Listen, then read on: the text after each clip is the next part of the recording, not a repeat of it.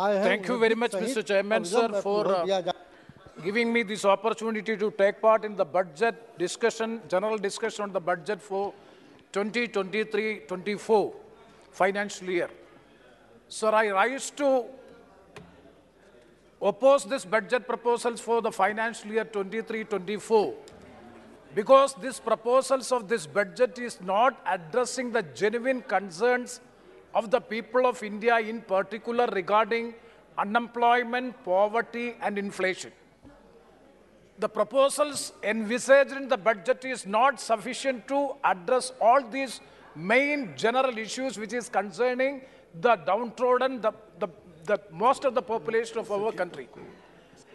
Sir, it may kindly see the speech of the Honorable Finance Minister, Madam, begins with the sentence, I quote, "We envision a prosperous and inclusive India in which the fruits of development reach all regions and citizens, especially our youth, women, farmers, other backward communities, scheduled castes and scheduled tribes," unquote.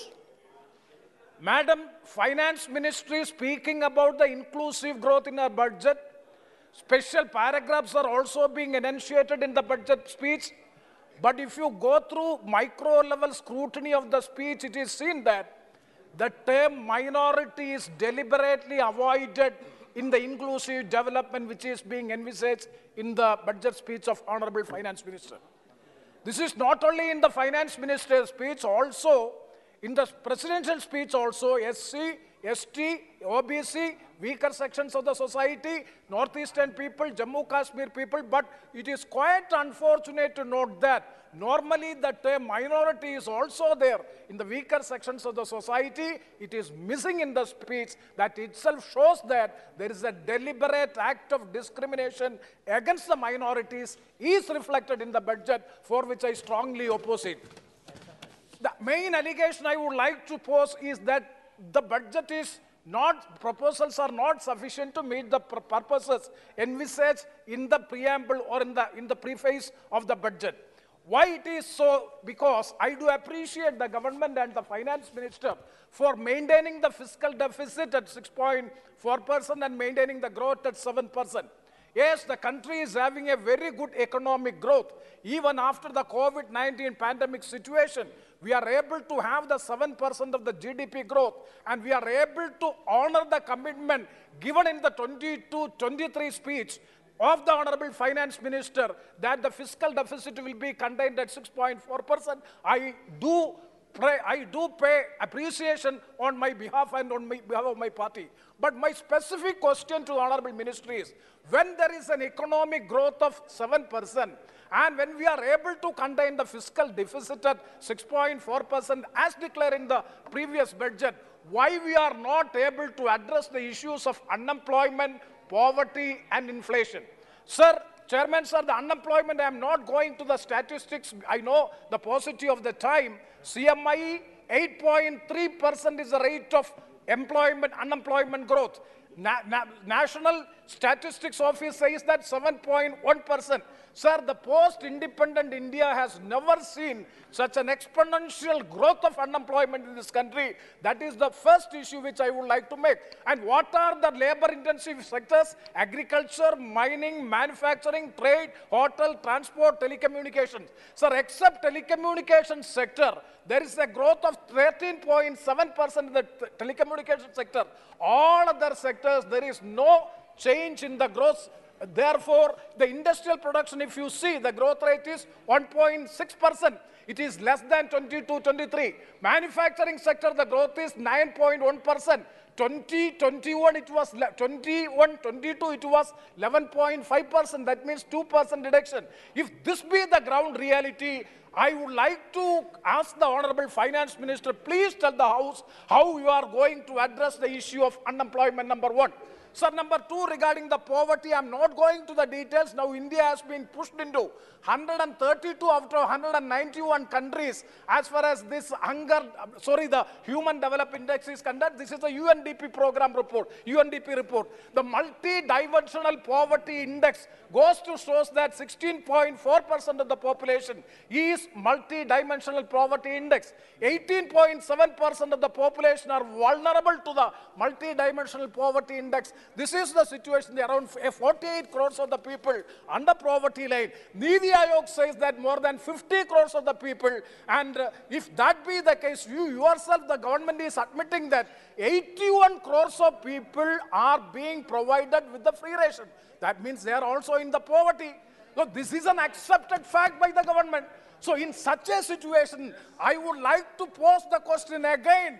When there is an economic growth of 7% even after COVID-19 pandemic, when we are able to have a good growth, why we are not able to address the issue of the poverty which is increasing? That is the second question which I would like to pose, sir. Regarding the third question is inflation. Regarding the inflation, what is the rate of inflation? 6.7%.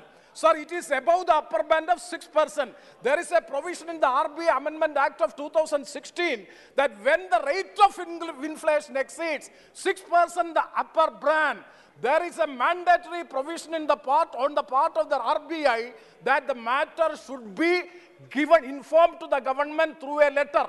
And it is quite unfortunate to see that RBI should inform the government through a letter the reasons for inflation exceeding 6%, that is upper band. I would like to ask the Honorable Finance Minister when we reply. First question is whether the RBI had written to you regarding the reasons for the inflation.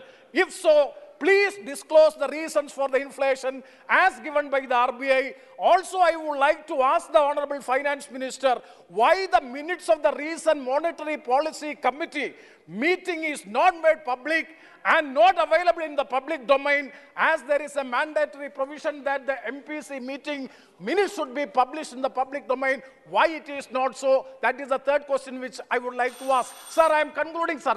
Sir, Chairman, sir, 1 second. So the basic principles of your liberalized economic policy is wealth creation will give employment and development or leads to employment and development. Unfortunately, that is missing in our country. I'm not going to the current account deficit. I'm passing on it, sir. But one last one is regarding the direct taxes. Sir, I may be given 2 minutes. I will conclude just by elucidating an example. So the tax proposal, the direct tax proposal, the Honorable Prime Minister as well as the entire Treasury benches were thumping the desk when an announcement, populistic announcement made by the Honorable Finance Minister, up to 7 lakh, there is no income tax. Sir, this is also a jumla. I will explain, sir. If you are having an income of 9.5 lakhs, in the present tax regime, you are entitled to have 4.5 lakhs of deduction and exemption, then you need not pay any pie of tax. If you are having 9.5 lakhs of income, annual income, as per the present old tax regime, you need not pay anything because you are having an entitlement of 4.5 lakh rupees of exemptions and deductions by ATC, CC and all. I'm not going to all the details.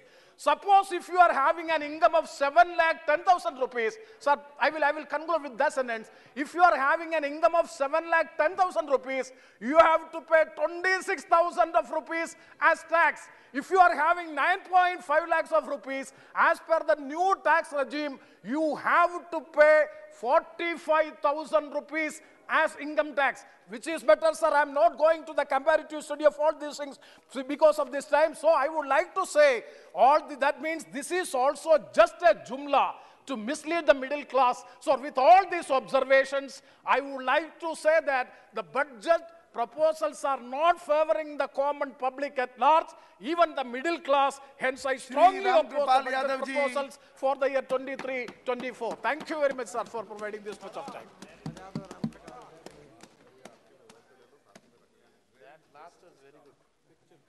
10 minutes, 10 minute जी अब शुरू तो कीजिए 10 minute भी हो जाएंगे शुरू कीजिए